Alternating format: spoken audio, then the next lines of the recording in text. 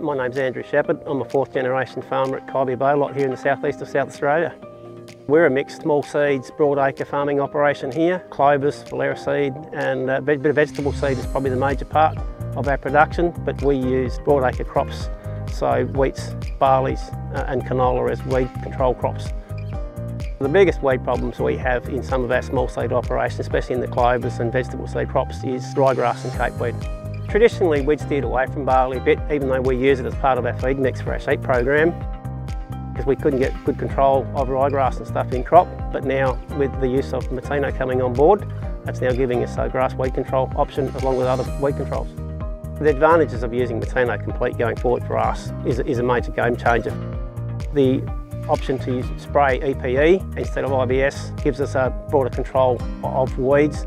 So it gives us 100% ground coverage where we can control weeds not only into row but in the furrow as well. In the past we haven't been able to use that. We've been controlled by using post-emergence type products, whereas now we can get a full 100% coverage. Mateno Complete as a product to us now with the 3 modes of action gives us a broader range of control options. Switching our control options up is a game winner for us.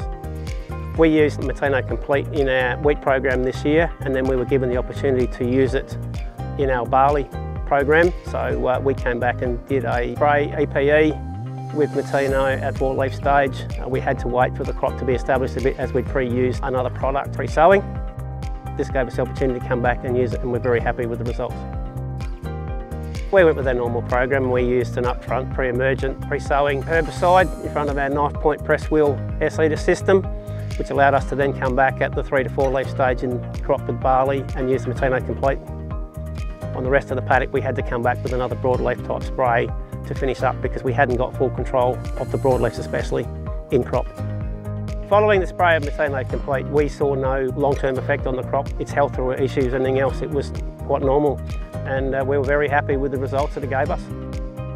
What we're looking for in these type of cropping situations is really good annual ryegrass and broadleaf control in these crops getting ready to go back into a subclover crop. We were very, very impressed with the job that the Mateno Complete has given us.